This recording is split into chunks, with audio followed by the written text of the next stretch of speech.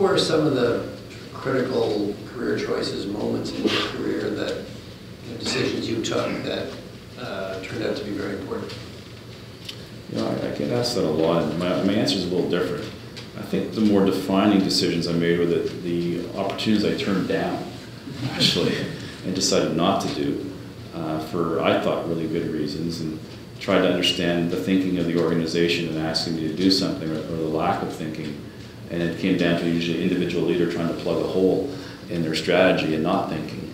And they say, well, I don't think that's really what I want to do, or where I want to go, or apply my effort, and I don't see where that's going to lead at the end of the day, so I'm going to turn it down. And I did a few of those in a time when you weren't really supposed to do them, and that you were supposed to jump when the organization asked you to jump. And the organization has changed enormously since then. We're much broader thinking, but I entered in a different era into the organization as we were evolving. But I stuck to my guns to say, I know what I want to do and what I like to do, and I think I've got a vision, and it didn't hurt me.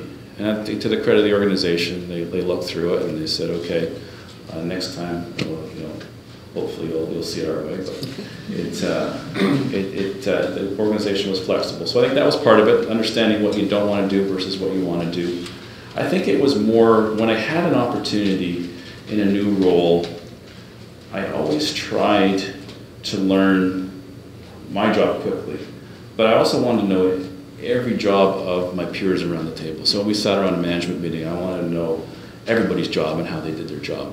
And so it was a great learning opportunity. I wanted to learn my boss's job while I was working for him. And how do you do that job? By observation. And always be asking questions and thinking and learning.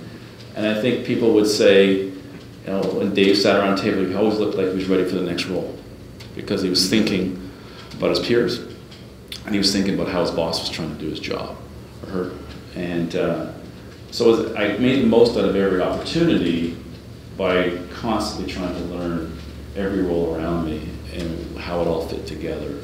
And I think that accelerated the learnings I got out of every position, where if you just focus on this and you're in your own little world, you're missing a huge growth opportunity. So if you can do that a few times in an organization, you just significantly accelerate your learning curve within a franchise. And I would encourage you, as whatever role you're in, to look at people around that management table with you and think about their job, and could you do their job, and how they're doing their job, and what do you understand about their role. It makes you a better partner at the end of the day, for one. Two, accelerates your own development, because you're not going to do every job around the table.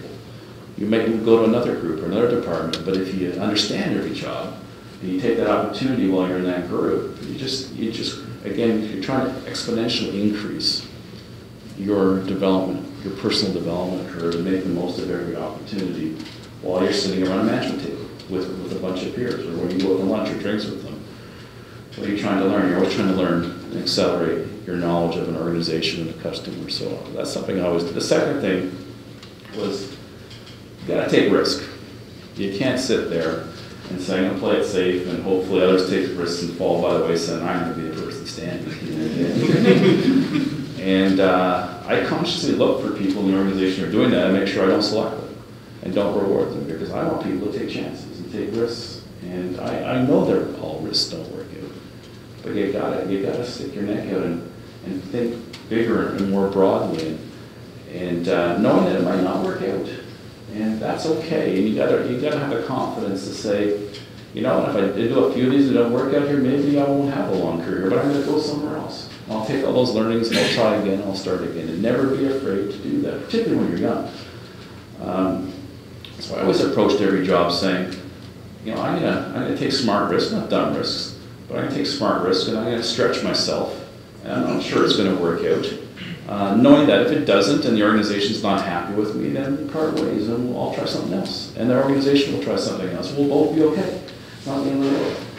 And I encourage you to think that way, and to not be afraid to try new things, because not everything's going to work. But you'll learn so much more from things that don't work than from things that do. And we build resiliency, which is so critical in today's world, as things come at you so quickly. And I look for people who will try and fail and pick themselves up and come at it again